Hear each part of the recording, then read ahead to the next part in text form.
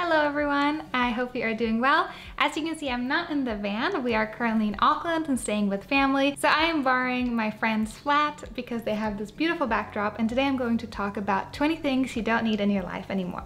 Despite the cost of living rising, I feel as though people are just still buying and buying stuff. They're shopping as if there's no tomorrow, and I know myself how easy it is to get sucked into consumerism. Even walking down the big shopping streets of Auckland the other day, I had to remind myself to not get too sucked into the beautiful displays in the windows, which is basically just plastic anyway. So today I wanted to give you some inspiration to not buy any more stuff this year. Number one is scent sticks. This is one of those things that drive me absolutely crazy. I see them in every single home and Airbnb or even hotel that we've stayed in recently. Even like my dental office will have them. They can be so harmful for our health because they contain perfume, and perfume is just a mashup of toxic chemicals that aren't even being declared. Indoor air quality is so important, so I definitely will never ever use scent sticks. Number two is an item I think is often missed in these lists, and that is, I'm just lumping them all together, everything that costs less than $10 in the internet online shopping sphere. These items, no matter if they're for your kitchen or for your car or for your bedroom or for anywhere in your house, they are extremely cheap and extremely terribly made. They also just add clutter to your home. These items you often find in people's junk drawers in their kitchen and in their bathroom. And because they are so cheap, they're often poorly made, and there's no really need to replace them if they break. So these products just add to this terrible cycle of consumerism. We buy them and we use them, or we don't even use them, and then we throw them away. And we sort of think that this is someone else's problem. But they do clutter our space and our home, and they do cost money. And worst of all is that they contribute to climate change and also the people making these items. I think it's important to remember that everything you bring into your house is made by someone. Whether that is mixing the chemicals or mixing the plastic before it goes into the molds, people are having to work with these items, and they can be made of highly toxic material. So I don't believe they're adding any convenience to your life, and I really don't think you need them. Number three is another pair of shoes.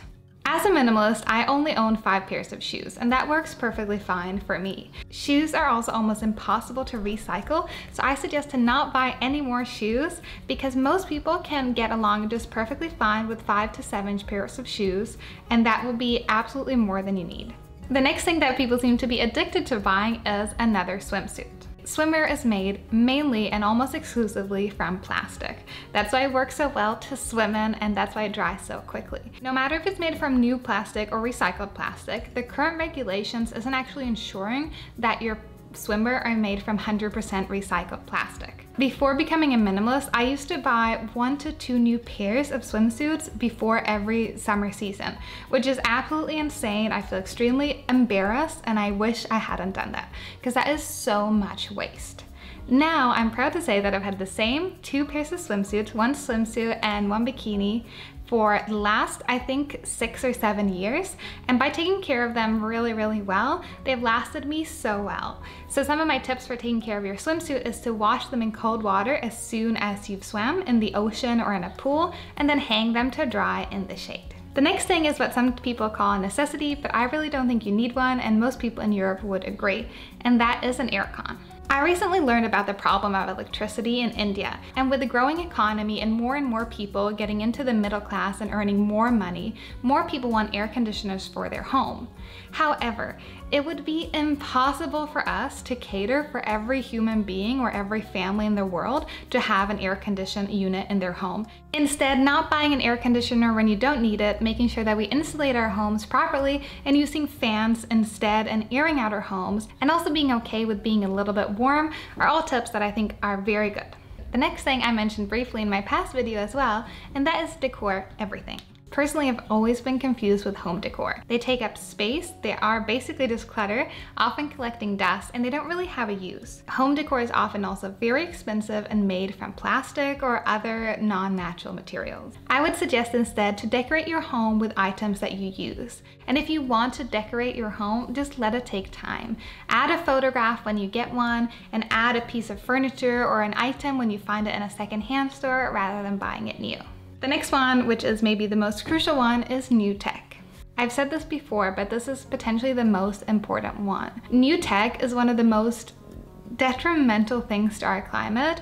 The people who make this tech, the people who have to deal with the tech after we just chuck it away because it doesn't work as well 3 years or 2 years or even 1 year later. So I would suggest looking that up in case you need some motivation to stop buying more tech. Not to mention that tech is extremely easy to find secondhand. Everything from my camera that I'm filming this in to my iPhone, it is all bought secondhand, and I didn't need to buy anything new. You just have a little bit of patience and a little bit of time to look around, and you will find anything you might need secondhand. The next thing is fake lashes and fake nails. This one also just gets me going, so I won't talk about it too much. Fake lashes and fake nails are most often made from plastic. The health effects of these chemicals is so detrimental, and I can't believe we're not talking about it more, especially because fake nails and fake lashes are the most superficial and unnecessary item possibly in our society. It doesn't make anyone look better or feel better. It's simply just a waste of resources for just a superficial ideal that didn't even exist 5 years ago. And I have to admit that I also used to do this. I used to definitely buy fake lashes. I even had to use them for work when I was a performer. But for everyday people, there is no need to ever buy fake lashes or fake nails. And I highly wish we would discourage it as a society because of the fact that it is just plastic, and I don't think many people realize. The next one is new clothes or fashion. I would like to challenge you to not buy any more clothes this year. And I'd say just try it, because how long can you go?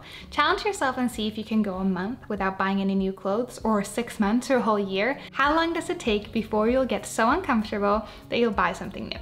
Because I can almost guarantee that everyone who watches this video has more clothes than they practically need to survive and thrive in society. The fashion industry is so wasteful, so the further away we can come from supporting it, the better for our environment, for our future, and for the people who work in their industry. The next one is something I think most people don't talk about how wasteful it is, and that is gear for your hobby. Whether it's for hiking or it's for arts or it's for craft, I don't think it makes sense to buy new stuff simply to pursue a creative hobby. Now, I know that might not sound any fun, and I think people might even get upset from hearing that they can't just buy stickers for their crafts or new camera for their hobby photography, but I really don't think you can do that ethically. Instead, I would wait for at least a year or two before you start adding gear to your hobby. No one's gonna want some old hiking poles or a half-open bag of stickers for your crafts, and that makes it really wasteful, especially when we then keep buying new things and keep changing hobbies, and we simply consume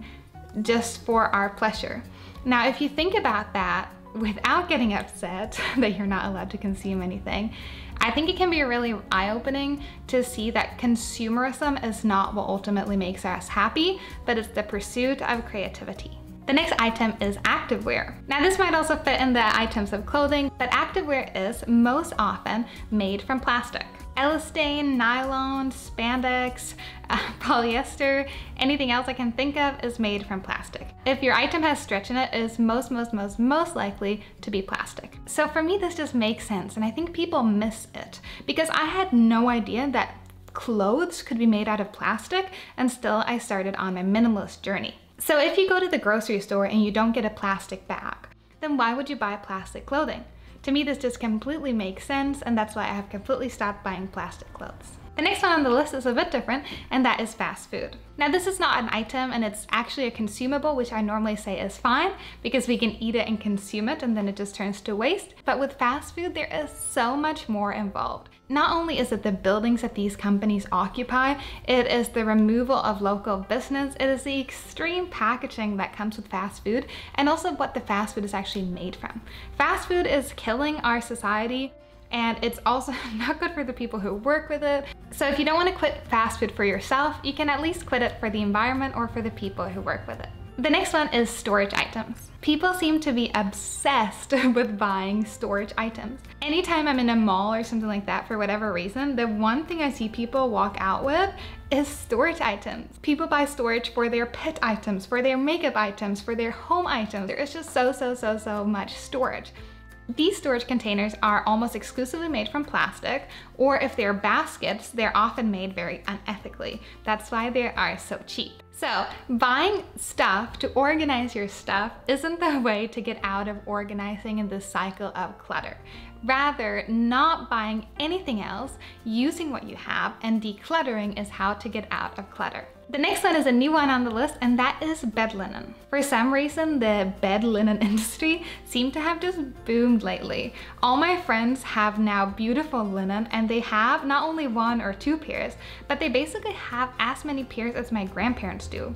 But the difference is my friends are all in their 30s, they don't have any kids, they don't have a spare bedroom, yet they just have so many pairs of bed sheets and linen that I don't really know what's going on. Just like with everything else, it becomes wasteful if we buy things we don't need. It's using unnecessary resources, it's using our money that we've worked very hard for, and it's just wasteful in general. So I think it's fair to say that you will have more than you need if you have 2 sets of sheets and linen, or 2 sets of linen for each bed that you own. So I would highly recommend downsizing your closet, your linen closet, so that we don't turn into our grandparents who have these stacks and stacks of old linen that no one is using. The next one is tote bags. We have enough bags, we just need to reuse the ones we have. So if you want a trendy tote bag, I highly suggest you make one yourself or find it in a secondhand store, or simply just wait till you get one when you buy something else. The next one is a funny one, which I didn't realize until we were staying with family friends, and that is condiments and sauces. I think this is one of those shopping addictions that people have without necessarily realizing. People seem to buy, and I guess my family did this too growing up, I just completely forgotten, but just buying condiments and condiments and condiments. They go off after a few years and people still keep them in their fridges, but they never ever use them. So I'd highly suggest to declutter your fridge and just make it feel a lot cleaner in general, and also to save money, is to not buy condiments. Another thing in the kitchen that I think we need to stop buying are kitchen appliances. I love using pots for cooking. I love using knives for cooking. There are so many things that you can make yourself without the need of expensive or fancy kitchen appliances. Kitchen appliances are also most often made from plastic to a certain extent and mixed with other materials like electricity or metal. So they are almost impossible to recycle. This means that any kitchen appliance you buy new, once you have finished with it, or someone else you've given it or sold it to are finished with it, that's gonna go right in landfill. And that thought to me is just quite overwhelming. So try not to buy kitchen appliances, and you can always see if you can call your grandparents or your parents and see if you can borrow one of theirs, because I bet you they have at least one in storage. The next one I think people also forget to mention on these lists, I wonder why, and that is things that influencers tell you to buy. Whether it be stickers or keychains or makeup or t-shirts, whatever it is, you don't need it. Unfortunately, one of the best ways to make money for both artists and creators is to sell merch. However, merch is often very different from items that you can buy and that you do buy for yourself. Most often, it's things that can be mass-produced, require very little money to produce, so there's very little risk, and that you can also hike the price on to have a really big margin. That's why things like keychains, again, and stickers and mugs and t-shirts, you really don't need it. And I think if you want to support your creator, either ask them to make something that you would actually find useful, that you would use. Ask them to do that, or you can also just help them or support them by donating money to them. But just because someone tells you to buy it doesn't mean that you should. Which leads me on to the next one, which is something that most people I know have been literally forced into buying, and that is shampoo and conditioner. Now, isn't that crazy that people can force you to buy something? I mean, all my friends, and I remember even my mother, were definitely pressured into buying new shampoo and conditioner from their hairdresser. My personal advice is that if your hairdresser or people at a spa you like to go to or anything like that push products on you, leave a bad review and don't go back. Find someone else. Because I think it's really important that they don't push products on us. It's very uncomfortable, and also no one I know needs more shampoo and conditioner. It seems like one of these other addictions, shopping addictions people don't have, even people who don't care about their hair. But just please finish your shampoos and conditioners before you buy your new one. Your shower will be cleaner, there'll be less clutter, there'll be less plastic, and there'll be less waste in the world. The next thing is new furniture. I think it's super cool being in this house because I know that all the furniture here has been found secondhand, which is super easy to find furniture secondhand if you just have a little bit of time. Most of us over decorate our homes, and I think there's also a pressure on people to decorate empty rooms. I've even heard people apologize to me when I visit their home. They say, "Oh, I'm sorry, we don't have anything in this room yet, it's empty." Whereas I think that's great because most homes are exploding with stuff. So let your decorating take time, and you actually don't need a spare bed until you have someone that comes to stay. And the last thing I wanted to talk about, which I've stopped shopping, is new souvenirs. This is a really important one because with the new opening up of travel, I think people are for sure gonna buy more souvenirs, especially that now we have a younger generation traveling that hasn't traveled in the last 3 years. I would always get a souvenir when I traveled in Europe with my family growing up, and it wasn't until I went on my first trip by myself that I didn't get a souvenir. It did feel a bit like empty and strange at first, but it was also so freeing. I realized that the memories were more important, but also that these souvenirs are often these days just literally imported from China. They're not made by the people selling them, and they're not helping the local economy. So I highly recommend trying going somewhere and not buying souvenirs, and it's just so beneficial to not buy things. Minimalism and not shopping has changed my life so much, and I'm so grateful for it. I think a good question to ask yourself if you feel like you want to buy any of these items or you have any other items that you tend to buy, what if everyone else did this? What if everyone else bought a kitchen appliance? What if every single household in the world bought a rice cooker? Would that be possible? How big would that pile of waste be when those cookers break? And always consider the whole cycle when you buy something. From what material it was made from, to who's made it, to where it's come from, to where it goes when you can no longer use it, or when the person you've given it or sold it to can no longer use it. I think these are really important questions to make, and I think you'll find that your home is so much less cluttered and you have so much more money to spare on things that actually matter rather than just filling our homes with stuff. So thank you so much for watching. I really enjoyed making this video. My friends thought it was very funny that I was making this video because they have a lot of stuff. But I'm so happy to have made this video, and I really hope you liked it. And let me know in the comments below if you normally buy these things or if these are things that you would absolutely never buy. Thank you so much for watching, and I'll see y'all next week. Bye.